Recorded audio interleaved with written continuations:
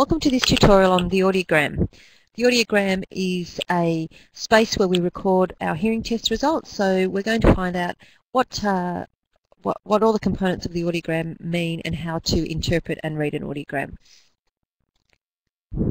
So let's begin. In this tutorial we're going to cover the fact that the audiogram is a graph and the properties of sound that we will view on the audiogram.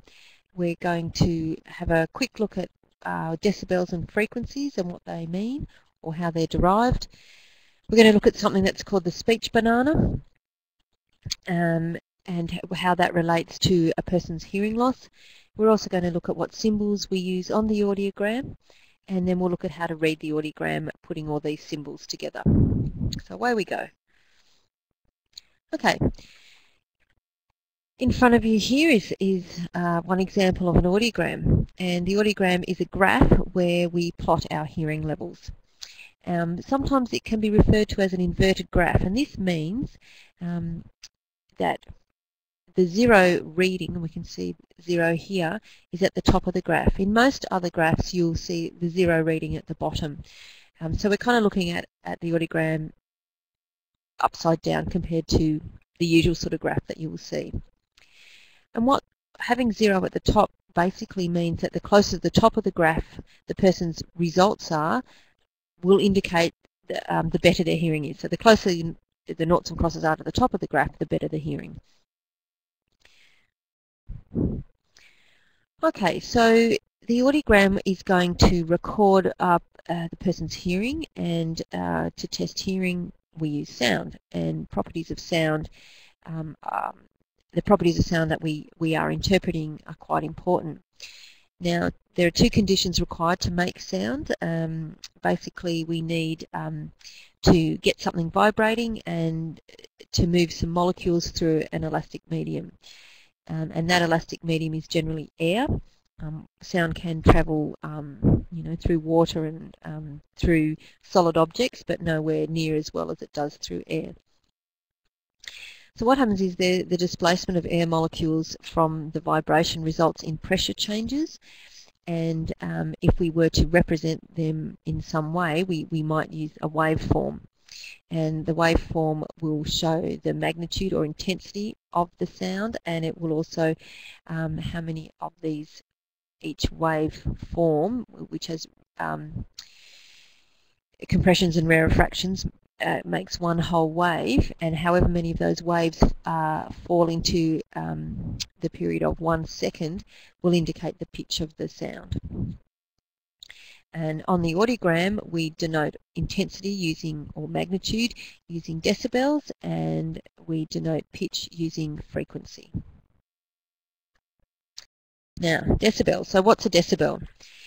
Well, we measure hearing in decibels, but what exactly does that mean? Well, firstly, we describe the magnitude of sound as intensity, and this is related to how we perceive loudness. It's a perception, so some people will perceive some sounds louder than other people will. The range of intensity of sound is very large. For example, the pressure level of sound that is just barely audible is approximately 20 micropascals. Micropascals are a unit of measure of pressure. And when the pressure level of sound becomes so intense it is painful, that measurement is around 200 million micropascals. So this range of numbers is very hard to handle, and so a logarithmic equation was required. And without going into too much detail, the logarithm for sound is the ratio of two power quantities, measured power and reference power. Initially, the use of the bell, which is a seldom used unit named in honour of Alexander Graham Bell, he invented the telephone, that was investigated, and with the logarithmic equations, that large intensity range of 20 pascals to 200 million micropascals, sorry, 20 micropascals to 200 million micropascals, when it was put into a logarithmic equation to represent the bell, the range became 1 to 14 bells, which was really too small a contrast, and especially because our ear has the ability to detect minute changes in sound level. So we needed to make it bigger than a range of 14 bells, and so then the decibel was introduced, which is a decibel is a tenth of a bell. The difference between the loudest and faintest sounds that normally hearing humans can hear is about 120 decibels, which is a range of 1 million in loudness. Now this means we can hear a difference in loudness when the sound is altered by approximately 1 decibel. By recording the decibel level, we are measuring the sound pressure level, which in logarithmic terms is power proportional to pressure squared. So sometimes you will see the decibel rating written as or expressed as dB/SPL, decibel sound pressure level. You may also see it expressed as dBHL or decibel hearing level. The hearing level is slightly different, and this represents decibels according to average normal hearing. Now we'll talk more about that in a minute. It is important to remember that the decibel is not a linear measurement, which means it's not additive. So, for example, a volume of 6 decibels of noise will be perceived as twice as loud as 0 decibel. Or, think about another way, if we've got 2 sounds on either side of our head, both of them are 60 decibels, so 60 decibels on the left, 60 decibels on the right, what we'll hear at our ears is not 120 decibels, we'll hear 63 decibels. So decibels are not additive, and they are expressing the sound pressure. On the audiogram, we have our decibels going down the y-axis, going from softer sounds at the top, where 0 or minus 10. Some audiometers will allow you to test at minus 10, and then as we go down the graph, they get louder, so the loudest sounds are at the bottom. And that's where our decibels are placed on the audiogram. Now, frequency is pitch. I said before that we have a waveform, and that's how we can have a look at the type of frequency that we're getting. And the speed of the vibration is related to the perception of pitch. So you've got the magnitude, so how much pressure there is, and then which is our decibels, and then we've got the speed of the vibration. It will tell us the pitch. The faster the vibration, the higher the pitch. And that's fairly simple to remember. So frequencies are expressed in cycles per second or hertz, and 1 cycle per second equals 1 hertz. So if we've got 1 waveform in a second, we have 1 hertz. If we've got 1,000 wave cycles occurring in 1 second, we've got 1,000 hertz. Human hearing ranges from 20 hertz to 20,000 hertz. That's at birth, and as soon as we are born, our hearing cells start to die off. And when you get to young adulthood, you might be hearing up to 10, 12, 15,000 hertz, and that just keeps shrinking the older you get. In audiometry, frequencies are separated into octave bands or octave intervals, and these are 125 hertz. Oh, sorry, that says 260. It should be 250 hertz, 500 hertz, 1,000 hertz, 2,000 hertz, 4,000 hertz, and 8,000 hertz. We can also measure the inter-octave frequencies, and they obviously fall in between the octaves, and they're 750 hertz, 1,500 hertz, 3,000 hertz, 6,000 hertz. You're not always required to test those frequencies. It just depends on the type of testing you're doing and the hearing loss that's being presented. So the frequency occurs on the x-axis, and we can see we've got 125 hertz here going all the way up to 8,000 hertz, and these are our inter-octave lines just in here. So that would be 750, 1,500, 3,000, and 6,000 there, and we have them written at the top and the bottom. And so we've got low frequency at the left going to higher frequencies on the right-hand side.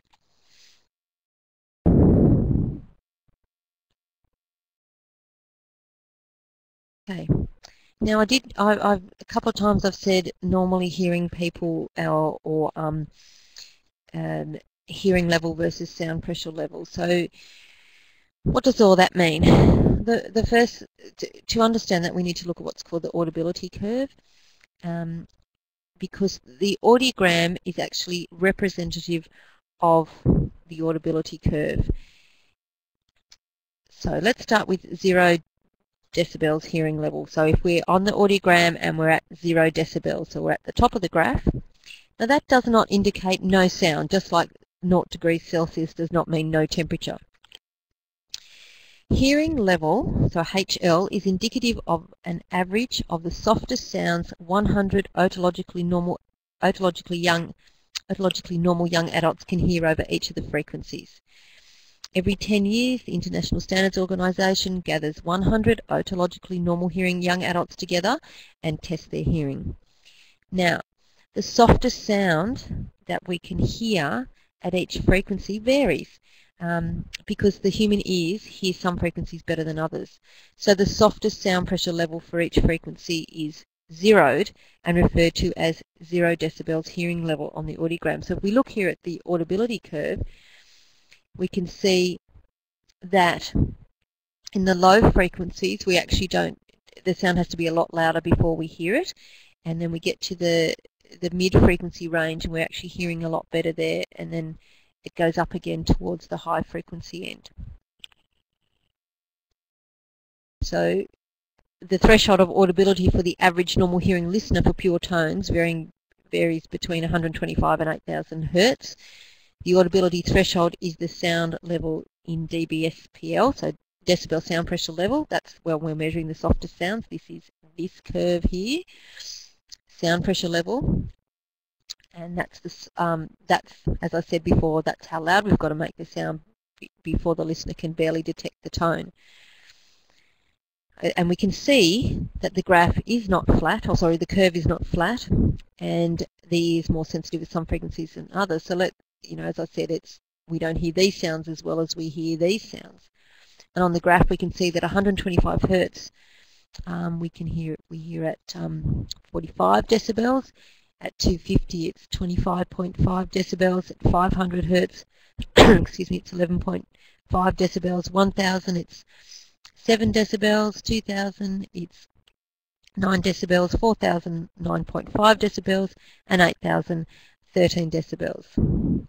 So again, the ear is more sensitive in a range of mid-frequencies between about 100 and 4000 Hertz than it is at the lower and higher frequencies. The complex shape of this curve provides the underlying motivation for the dB hearing level scale. So what they've done is they've measured healthy hearing young adults, seen the softest sounds they can hear, they've got that curve, they pull that curve flat or straight, and that's what we get as 0 decibel hearing level on the audiogram. Now we go on to the speech banana. And the speech banana is representative of where we're hearing sounds on the audiogram. So why do we test the frequencies shown on the audiogram? Why are we interested in, we don't really test at 125, but we test between 250 and 8000 Hertz. And in children we're very interested between 500 and 4000 Hertz. The reason we test these frequencies is because they are the frequencies of speech, and obviously they're the sounds that as humans we're more sensitive to, so that's where our speech has evolved with those sounds. And we want to know, hearing loss means that you have a communication disability, and we want to know what part of that communication is breaking down for you. So the speech banana is a good education tool for your clients. You can point out to them if they've got a hearing loss in certain areas, what sounds they might be hearing. So the human ear can hear between 20 to 20,000 Hertz, but it's most susceptible to the sounds from 250 to 8,000 Hertz, and this is where the majority of our speech information falls, especially between 250 and 4,000 Hertz.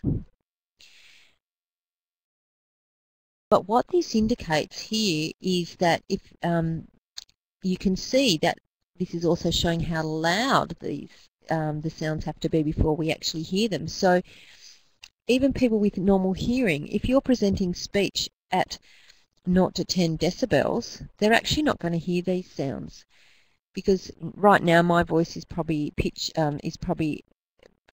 around 50 decibels.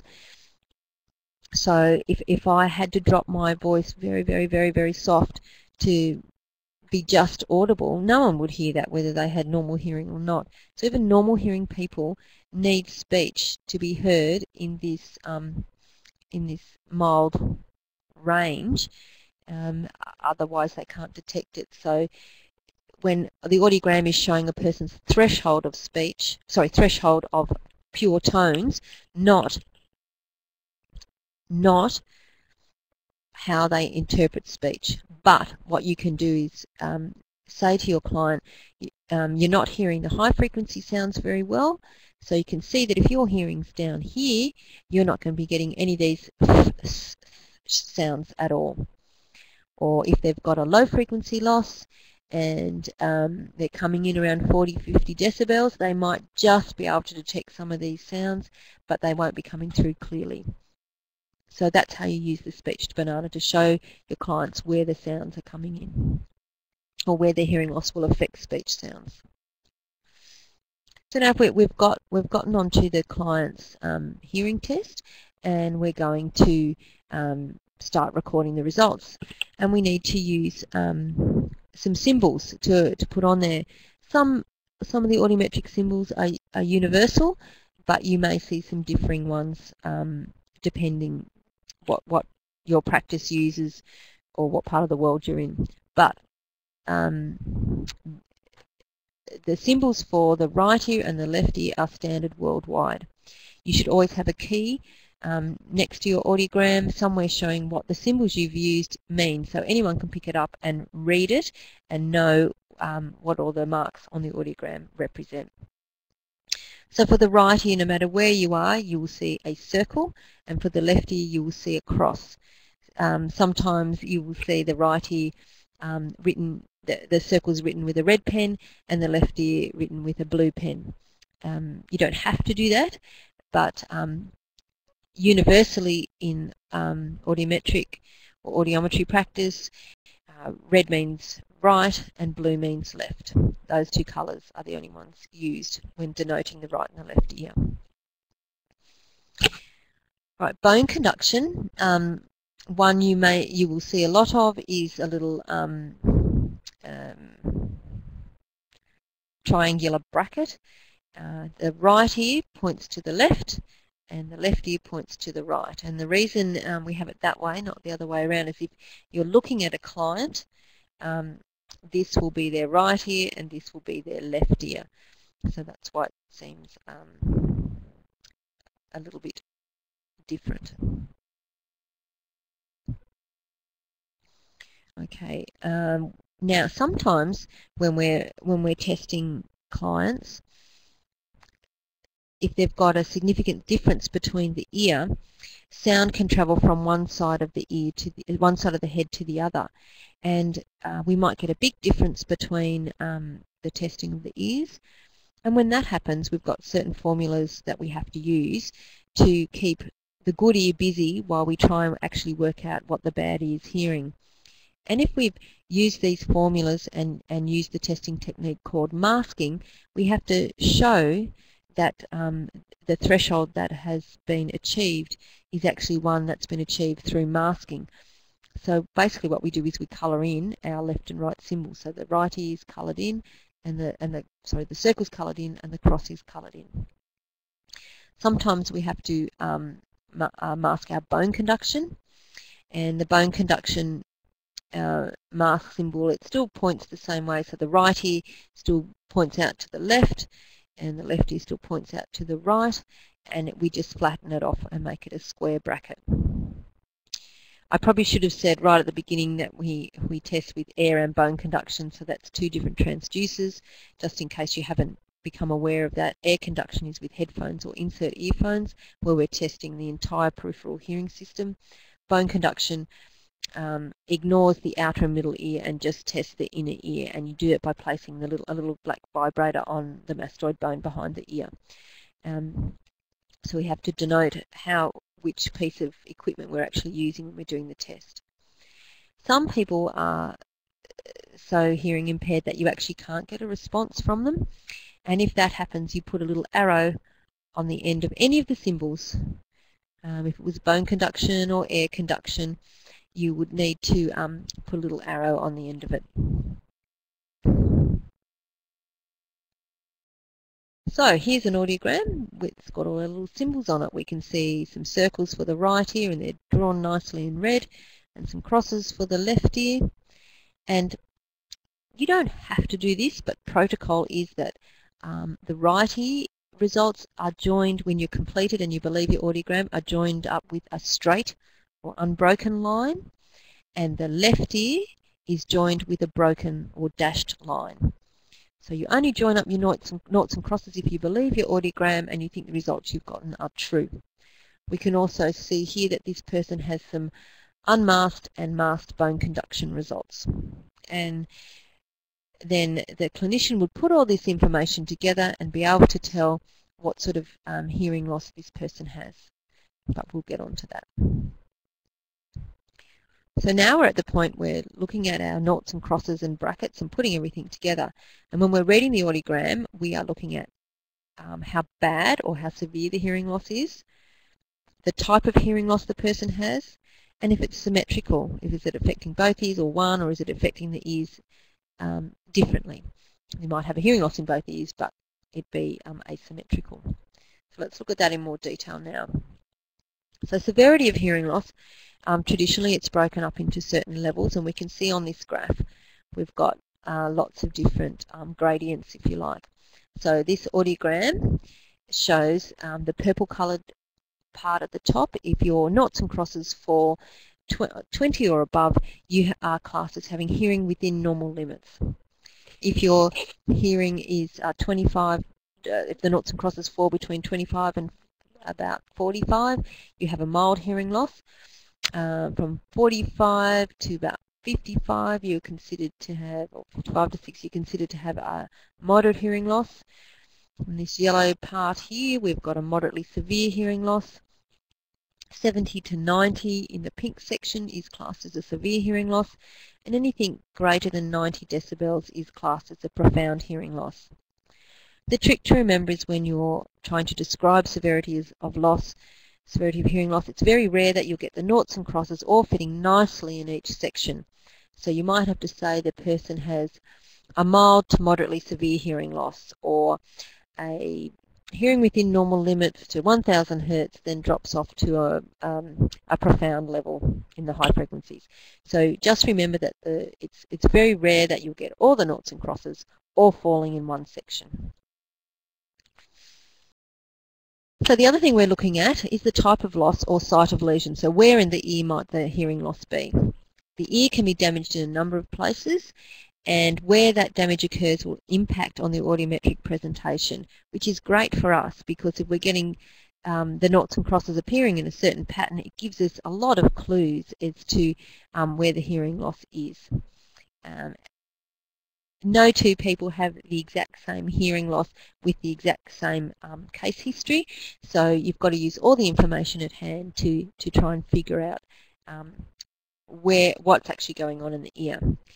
You'll come across three terms when we're describing the type of hearing loss or the site of lesion.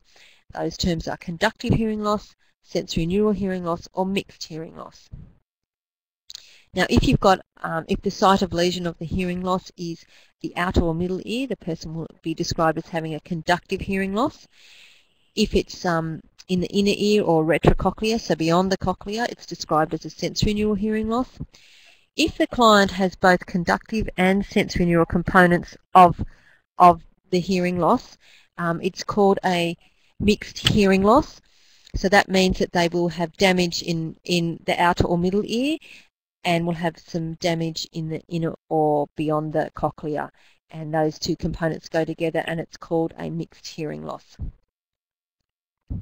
Let's have a look at this diagrammatically. We can see we've got a picture of a human ear here. Here's our pinna, here's our ear canal, here's our eardrum or tympanic membrane, and then our middle ear with the ossicles and the eustachian tube. So outer ear from the pinna to the tympanic membrane, middle ear from the tympanic membrane to the oval window. Sorry, that's your middle ear from the tympanic membrane to the oval window, and then from the oval window up to the auditory nerve is the inner ear. And we can see here that anywhere in this section up to the oval window, so from the pinna to the oval window, if you've got a loss in there or a problem in there, you're going to have a conductive hearing loss. From the oval window up to the auditory nerve, any problem in there is going to be a sensory neural hearing loss. And if you've got a problem here and here, you're going to get a mixed hearing loss. Let's have a look at some audiograms now. And on this first one, we've got air conduction results only. So we only have headphones on or insert earphones, and we've got the circles are the right ear and the crosses are the left ear. When we only have air conduction, the information we can gather is how bad or how severe the hearing loss is, but we cannot tell where the site of lesion is. Because we've tested the whole hearing system, we know there's a problem, but we haven't been able to break it down to find out where that problem is. So this person would have a mild to moderately severe hearing loss. That's all I can say. But if we add our bone conduction results with it, so we've got our little bracket sitting on there, we can tell how severe it is, mild to moderately severe, and we can tell the site of lesion. Where the bone conduction results sit in relation to the air conduction results will give me information on where the hearing loss is in the ear.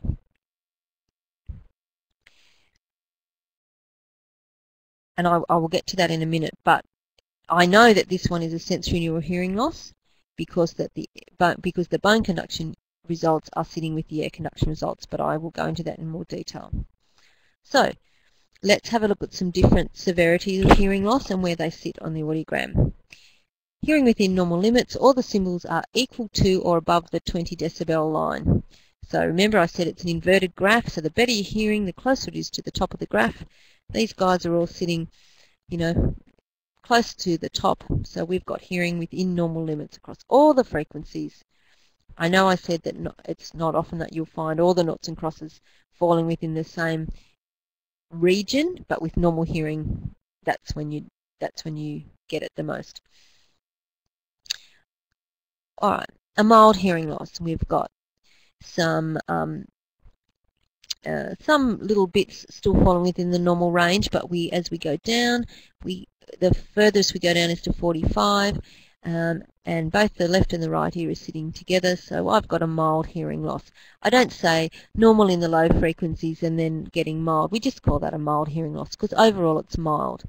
When you're describing a hearing loss, and you'll get more practices of this as you go on, but just to give you a bit of a pointer, we are most concerned about what's happening between 500 Hertz and 4000 Hertz because this is where all the main speech information falls. So always look to describe your audiogram between 500 and 4000 Hertz. Moderate loss, and you can see we're moving further down. You know, we even move into the moderately severe area here, and we've still got some normal hearing here, but overall this would be described as a moderate hearing loss.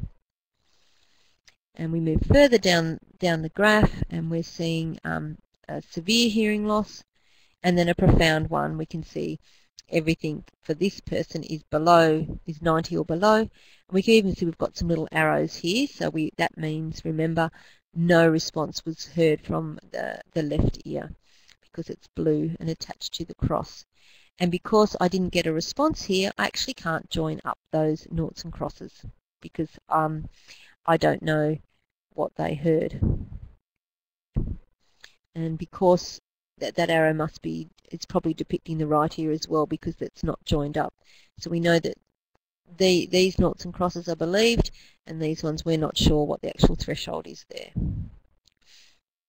Now, sensory neural. When we talked about different sites of lesions and how the air and bone conduction results together can give us information as to what type of hearing loss. With a sensory neural hearing loss, the air conduction, so the crosses and the circles, and the bone conduction, so the brackets, sit together, so they're pretty much following the same pattern, but they are below the normal range. So we know that air conduction tests the peripheral hearing mechanism, so from the outer ear all the way up to the acoustic nerve. The bone conductor, because it sits behind the ear on the mastoid, it is sending the sound directly into the inner ear, so it's bypassing the middle ear and the outer ear. But it's got a problem because it's bad, it's not normal. So that tells me that there is no problem in the middle ear, that the hearing loss is in the inner ear because the bone conduction or the inner ear part is not functioning as well as, or the air conduction is not functioning. So the hearing loss is in the inner ear. A conductive hearing loss, however, we can see we've got our nice masked bone conduction results up the top because we've got our square brackets, and they're sitting at 20 or above, so that's within the normal range. So for a conductive hearing loss, our bone conduction results will be normal. Okay, I've done my air conduction results first, and they're below normal. Put the bone conductor on, and the bone conductor is normal. Okay, so if I know my cochlea and inner ear is all working correctly, because I'm getting a normal result, but I'm getting a hearing loss, so that means that the hearing loss will be in either the outer or the middle ear. Something's still stopping the sound from getting into the inner ear, but if we can bypass the outer and middle ear, we get normal results. So this gap between the bone conduction and the air conduction is called an air bone gap, and when you see an air bone gap, you have a conductive component in your hearing loss. Normal bone conduction, abnormal air conduction equals a conductive hearing loss. So then what's a mixed loss? Remember I said earlier that a mixed loss will be, there'll be damage in the conductive component of the ear and in the sensory neural component of the ear, so in the inner ear or beyond. So how we figure out if it's a mixed loss or not, an air bone gap is present, and which tells us that there's a conductive component. The inner ear is functioning better than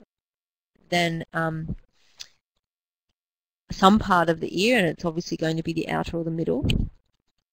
But for it to be a mixed loss, the bone conduction results are abnormal. So there is something going on sensory neural, because it's showing a mild sensory neural loss here because the bone conduction results are below normal. And so we have a sensory neural component, and we've got an air bone gap, so we have a conductive component. Now here's a trick to help you get your head around a mixed hearing loss. If you could remove the air bone gap, so in other words, bring our air conduction results up to our bone conduction results, would you still have a hearing loss? So yes, in this case, if all these guys moved up, we would still have a hearing loss because our sensory neural component is still there. And if the answer is yes, then we have a mixed loss because we've got a conductive component that it just, let's pretend we can get rid of it. If we get rid of it, we still haven't got normal hearing. We've still got a hearing loss because there's a sensory neural component. So always think about that. If you could improve the air conduction results, would there still be a hearing loss? Let's have a little look at symmetry now. So our hearing, sometimes our ears don't go deaf together. Generally they do, unless there's a disease in one ear and not the other, or the person's had some sort of incident where one is more affected than the other. And it's always a good idea to keep your eye out for asymmetrical hearing losses because we expect our ears to go deaf together, and if they don't, there could be a medical issue that needs investigating. So on our left-hand side audiogram here, we can see our left and our right ear sit nicely together with our bone conduction. We have a symmetrical sensory neural hearing loss. Over here, we can see our left ear starts in the normal range and drops down to, well, we should really only describe it to 4,000, but down to a moderate range. So I'd describe this as a mild to moderate hearing, sensory neural hearing loss in the left ear. And our right ear, we've got a flat, moderately severe hearing loss. We've masked our bone conduction and it's sitting with our air conduction results. So this is a moderately severe sensory neural hearing loss in the right ear. So I'm using different words to describe the severity of loss. So I have an asymmetrical loss here. You can also have bilateral or unilateral hearing losses. So are both ears affected, or is only one affected? And we can see here on the left we've got another symmetrical hearing loss where both ears are affected, and we've got normal bone conduction and an ear bone gap. So we have a bilateral conductive loss, a mild bilateral conductive loss on this person. And over here we've got the right ear sitting above 20 decibels, so it's a nice normal ear, but the left ear is a long way down. So hearing loss only in one ear, so we call it a unilateral hearing loss. And this would be described as hearing within normal limits in the right ear with a severe sensory neural hearing loss in the left ear. So to sum it all up, our audiogram will depict sound heard in terms of its loudness, decibels, and pitch, frequency. Our results are denoted by symbols showing the left and right ear for air conduction and bone conduction results. From the audiogram we can learn about the severity of loss and the type of loss, so how bad it is and where in the ear the hearing loss occurs. And we can also make statements about the symmetry and which ear has been affected. So the audiogram, as you can see, gives us lots of information, but remember you don't use it on its own. You will always use it in conjunction with your case history and any other tests that you do before you make definitive conclusions about the person's hearing. Next week's tutorial, we're going to be looking at the clinical appointment and giving an overview of it. We're going to look at the test protocol in a typical audiometric assessment appointment, so what tests we'll be going through. We'll also have a look at how we might instruct a client when doing the test, and we're going to have a look at how we might place headphones and insert earphones before we start the hearing test. Alright, so I hope you've enjoyed this tutorial and that you tune in next time. Thanks for listening.